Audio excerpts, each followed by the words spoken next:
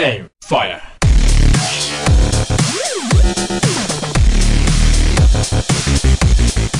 What's going on, guys? My name is Mountain Tryhard, and in this video I'll be telling you what came out in the 1.0.2 patch in Destiny. And this is mostly a Cryptarch patch, which is, in my opinion, is a good thing. So I have all these engrams in my vault, pretty much basically for the Cryptarch, and let's begin. For now, legendary engrams will always produce a legendary quality or higher.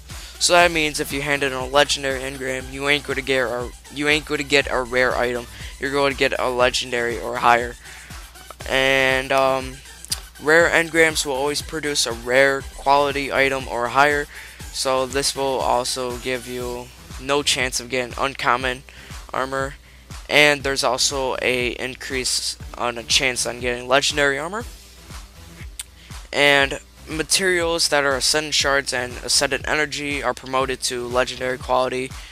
So if you have a legendary engram, you have a possibility of getting those two. And if you have a rare engram, you have a possibility of getting Strange Coins and Motes of Light.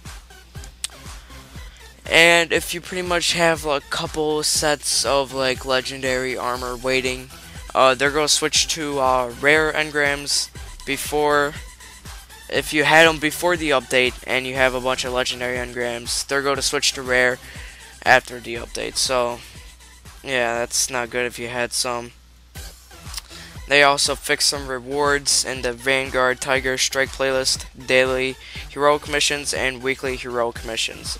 You will get rare and legendary engram drops added to the potential rewards for these on your first time beating them. So if you beat the daily heroic mission only once, you will get that, and weekly heroic mission, if you beat it first per week, you get an engram as well. In the Crucible, they fixed some updates on the two big maps, First Light and the one mission on Mars. And what they did is they bring the time limit down to 12 minutes instead of 15 minutes, which is good. And they also lowered the possibility of getting that map in the playlists, those two maps. So that's really good, because I really was not a big fan of those maps. But then again, if you need sniper headshot kills, it's going to have to be a little trouble to get. So that's pretty much it for the update, guys. That was, in my opinion, it was a good update. If you did, please leave a like, comment down if you have a video idea, and yeah. So thank you all for watching. Be sure to subscribe, and I'll see you guys in the next video. Peace.